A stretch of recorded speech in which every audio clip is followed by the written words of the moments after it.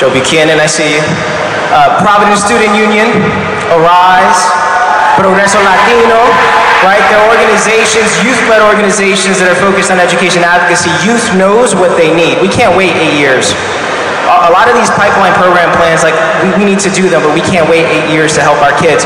We have an education funding formula that is inequitable.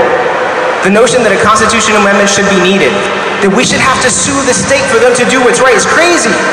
It's crazy. Our education funding formula concentrates poverty. It qualifies it simply as if you have free or discounted lunch. The state barely puts anything in the pot, and cities and towns can withhold money when they want to. That's the difference between the east side of Cranston and the west side. We need to change the education funding formula. We need to remove the barriers to teachers of color coming from other states. We got teachers that are starting at a higher step level when they're coming here and they have to drop down. You think they're going to come here? It isn't just a matter of pay. We as Democrats need to acknowledge that we can be pro-labor movement and still get teachers out of our school systems that have used racial slurs against our students.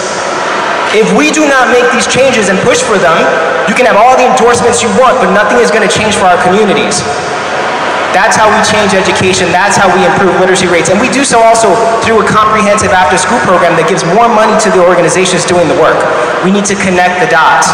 Not a new after-school program, but an after-school program that gives money to Arise, gives it to Providence Student Union, to Progreso Latino. Not the big ones that have millions, the small ones.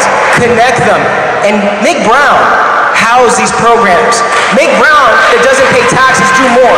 I'm sick of continuing to look away from a colonizing institution that has hurt our communities more than it's helped it. I'm running for governor for a lot of reasons. We need the courage to do these things. It's not just talk. Thank you.